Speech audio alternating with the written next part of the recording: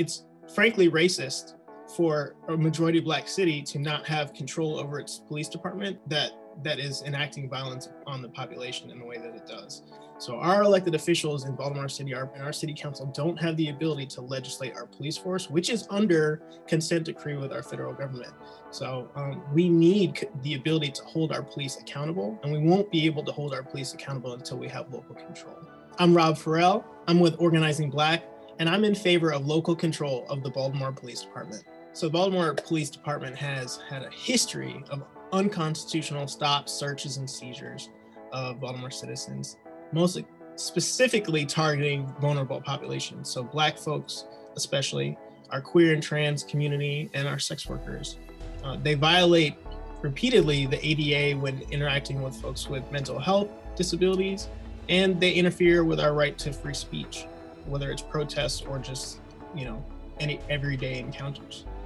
Baltimore City needs control of this police department because it's the only way that we can really bring true accountability to our police force. Right now, we don't have any ability to legislate our police force through our local elected officials like our city council. We have to go through Annapolis to get any departmental-wide policy changes implemented, which just doesn't make any sense because we need statewide buy-in, essentially from Maryland voters across the state that don't live in the city. Under the current arrangement, we don't have the ability to enact department-wide policies.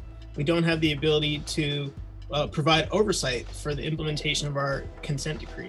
And we don't have the ability to create public accountability and reduce misconduct lawsuits that are brought against our police department. To get any real change to happen for our police department, we have to go through Annapolis. And there's a lot of structural barriers involved in that process. First of all, there's the time window, right? Session only lasts about 3 months versus our city council, which basically meet and govern all year round. So you have this time crunch. And then you have the structural barriers around transportation. How do we get Baltimore citizens to get down to Annapolis within that time window to meet with legislators and testify?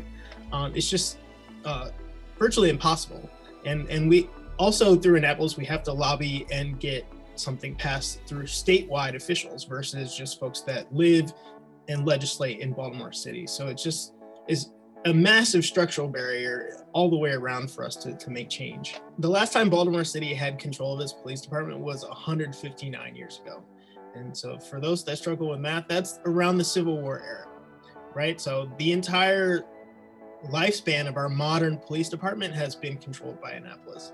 I think this is an important issue right now because we need to take advantage of the awareness, the level of awareness that there is throughout the populace based on the events of the summer of 2020 to really have change happen right now.